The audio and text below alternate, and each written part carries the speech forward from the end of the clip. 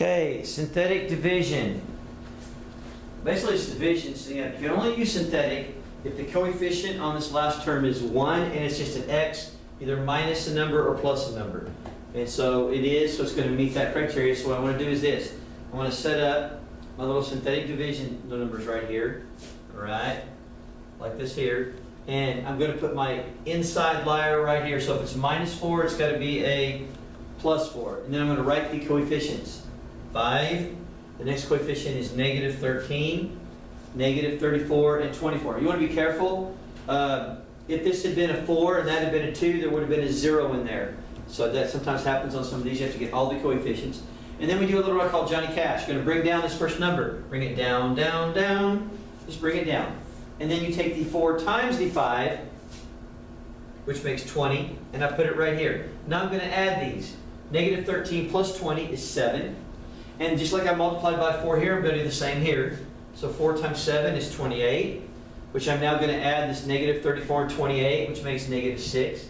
I'm going to take 4 times negative 6, which is negative 24, which makes 0. So then I know, then basically it started with x cubed, so what's 1 less than x cubed is x squared. So my answer is 5x squared plus 7x minus 6. So that would be letter D. Another way that you can do this to get the answer that's not synthetic division, but if it's multiple choice and all we care about is an answer, is turn your calculator on, go to your y equals, and let's clear that one out, and let's type in our what? 5, whoops, let's make sure we get our 5 here. 5x to the third power, arrow down, arrow out, the exponent,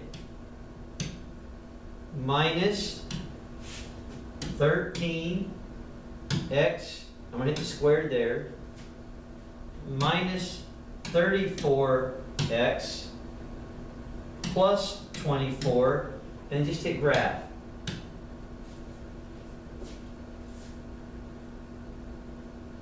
And the only thing I can really tell is I know it goes through the point 4 right there. Actually, I don't think you could. And the other thing I can do is this here. I'm going to go to my answer here. I'm going to on the same graph on the y equals.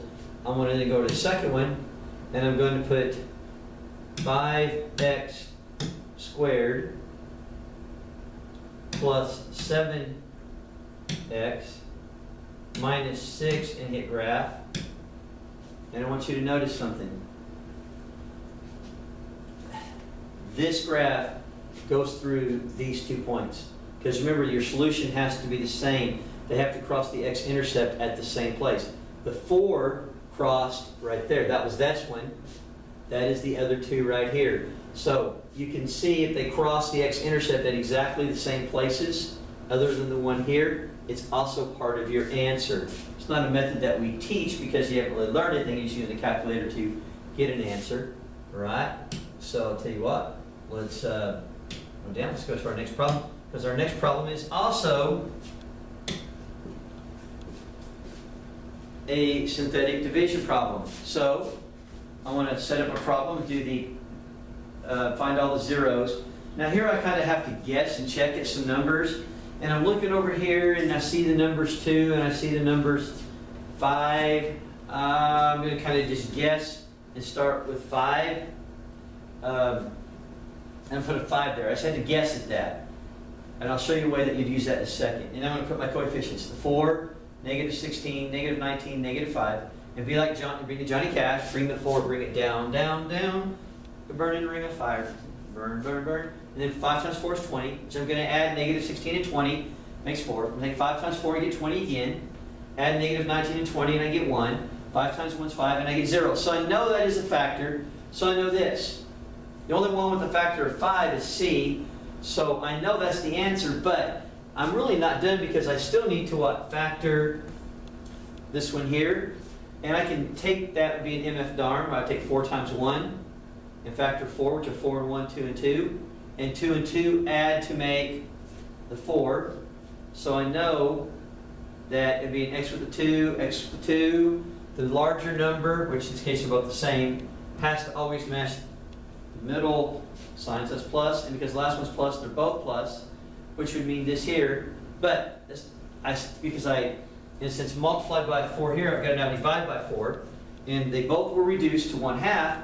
But will 2 go into 1 evenly? No. So now I get to do a little Madagascar and go move it, move it, move it, move it. I'm going to simply move the 2's in front.